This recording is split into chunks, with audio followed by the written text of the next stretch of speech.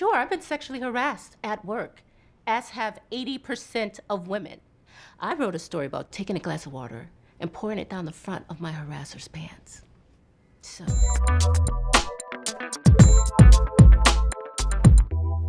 Hi everybody, it's me, Keesha Sharp, and we are here to talk about another screen story. So here we are. Today we're going to talk about The Good Fight, and it's an incredible show on CBS All Access. They did, over the quarantine, play it on CBS, so I hope you guys got a chance to catch it. If you didn't, go and watch it. It is an amazing show with some incredible, talented actors and producers and directors and all of that. So I played on the show Naomi. So one of the things I want to talk about today is when you're cast and you're playing two roles, one on a different show and a different show. How do you do that? So I was doing Lethal Weapon, playing Trish Murtaugh on Fox, and I was asked to come and play Naomi on The Good Fight. Thank you, Mark Sachs. I had to quickly, I'll tell you how it happened. So I'm shooting Lethal Weapon. They agreed, you have to have the show agree that you can do another show at the same time. So make sure you get that in your contract. And so I had to fly out to shoot The Good Fight. When I'll tell you really quickly, it was a blizzard. It was during, I think it was 2018 Christmas, right before. And it was the blizzard where everything shut down. And I had to fly on the only flight that went out on a red eye. No flights went out that whole day. And I flew. If you know anything about me getting through flying, I flew through a storm.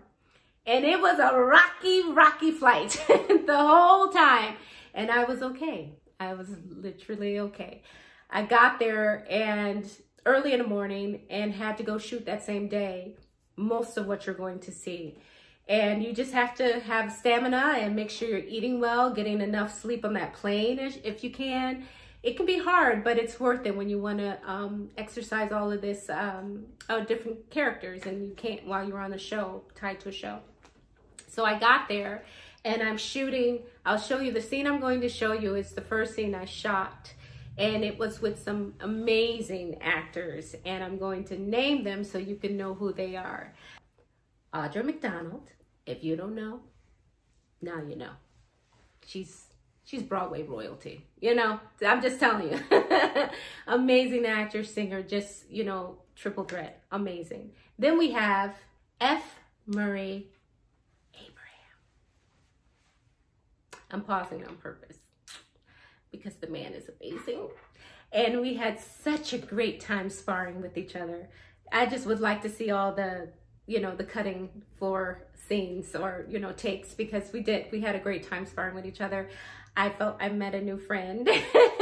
And then we have Delroy Lindo. I'm going to tell you another story later, but we've worked together quickly in another time, but he's Black royalty. You don't know, now you know. Delroy Lindo, incredible actor as well. And then we have Christine Baranski. She is a legend, Broadway royalty, TV royalty, movie royalty. Incredible actor. So, and then we had other really wonderful actors at the table as well. So this is my first scene. And now I'm going to show you this first scene. And Naomi, I'm sorry, that's the character I played, who holds her own. She's a woman who is looking for the truth. And one of the things I loved about this character and the storyline, it was during the Me Too movement, the beginnings of the Me Too movement. Again, I don't want this Me Too movement to ever be something we talk about as history. It should always be something that's current. And she's a journalist searching for the truth, and at any means necessary, legally. So here we go. Here's the first scene. Like everyone else, I didn't want to believe it at first. I mean, who'd want to? It's Kip Dunning. He was supposed to be one of the good ones. He is one of the good ones. Mr. Preston, please let Ms. Nivola continue. Thank you. You can call me Naomi. Look, I stand by my sources. I don't know what else to say. And how long have you been working on this story? 2 months. And how'd you approach these two women? I didn't. I saw their stories on Me Too. I wrote them and asked if they would be willing to comment. They were hesitant, but they agreed to have lunch. So you were trolling Me Too for stories? Mr. Preston, come on. It's a fair question. Let her answer. No. I was writing my own account on Me Too, and that's how I saw their stories. Your own account? So you're pursuing this story as a vendetta. You know, I don't find this funny, ma'am, do you? The destruction of a man's life? No, I don't find that funny. I find your question funny. Oh? Uh-huh. Sure, I've been sexually harassed at work, as have 80% of women. I wrote a story about taking a glass of water and pouring it down the front of my harasser's pants. So, I don't think my story has any connection to the rapes and sexual assaults mentioned in my piece. Is there any chance that the two victims have a political bias? You mean, are they O'Keefe plants? Yes. I checked their backgrounds and they held up. And not that it matters, but both women did not vote in 2016. And one was a Bernie supporter. Who might be angry at Gibbs' support for Hillary? Sure. But why don't you ask them? Why don't you check my sources? We are. Good.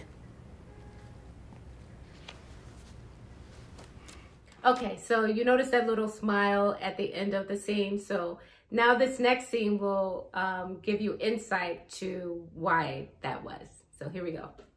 Sit. Like some pizza? No, thank you. So, you're worried that Beth is a bit high-strung? Yeah, she was going on about being pursued by Jews. She was worried about Black Cube. She anti-Semitic. My guess, she probably is. You don't think that matters? I think that anti-Semites can be harassed too. Then maybe that should be included in your new story also. Maybe it should.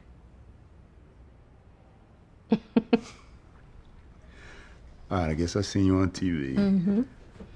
But I feel like I know you. Probably. This is not the right time for this. What?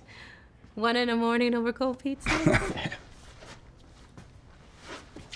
Maybe we could go for coffee sometime? You don't recognize me. That's the thing. I think I do. No. You were a guest lecturer in criminal defense at University of Chicago. I was your student. Oh, my God. What class? Criminal evidence. Oh, wow. Naomi. I sat in the front.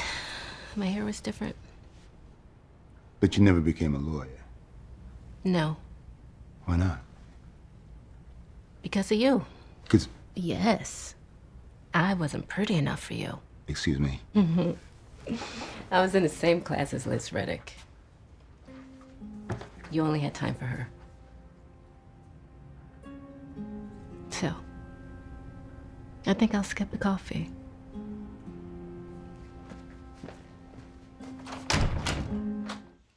So I hope you enjoyed that scene. And some people ask why was a lot of this episode so dark, like you can't see outside and all those kinds of things. Well, this episode takes place in one day, including through the night. So that's why.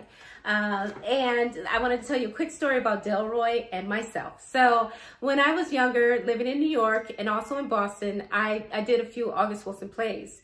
And 7 Guitars in Boston, and Jitney and the Alliance Theater in Atlanta. Incredible director Kenny Leon, and August Wilson was also involved with that Jitney production. So I gotta tell you, it's weird how things work out. I was asked while we were living in New York to go and sing for August Wilson. He was receiving the Edward Albee Award in Alaska, of all places. I love Alaska.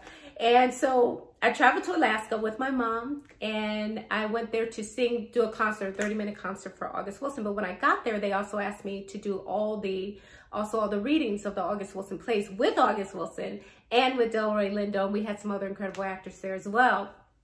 And Delroy Lindo and my mom and his wife got really close, and I did, and we went water rafting together. We did some fun things together. So years later, 20 years later, I think, I'm working on the show with Delroy Lindo. But the funny part is, just like his character, he didn't remember. So I came back the next season to do the show again with playing Naomi. And he comes to me, he says, you know, you're such a, you know, great actress, and I'm really just happy to have you here. And he said, but I also need you to settle a bet with me. I said, okay. He said, my wife is dead set that you were in Alaska in whatever year it was, I don't remember, with us. And we, you know, you were there, you sang and you did readings. He's like, but I don't think, he said that I don't think it's you. And I said, your wife is smart. Your wife won that bet, boo. It was me. And so it's cute that he didn't remember Naomi. He didn't remember me. Keesha, 20 years prior. So I just thought it was so cute. Anyway, so I'm going to leave you with this last scene. Naomi, can we talk about this? It's not a big deal. I'm sorry I brought it up. Yeah, but I was just thinking back. I never played favorites. And never... Come on, Adrian. Come on. At least be honest. Who got the coveted internship? Who got the glowing recommendation letters? Can we talk downstairs? I wasn't in charge of the internship program, Naomi. No, but your words carried weight. Why are we doing this? Because I don't think I did anything wrong. Liz Reddick was a good student. Who you started dating 2 months later. After the class was over, and that had nothing to do with where I directed my attention. Okay. You're faultless. I wasn't saying that. You spent the whole class smothering Liz with attention. And I get it. You had a crush. But there were a lot of women in that class who were smart and capable. And they left the lesser.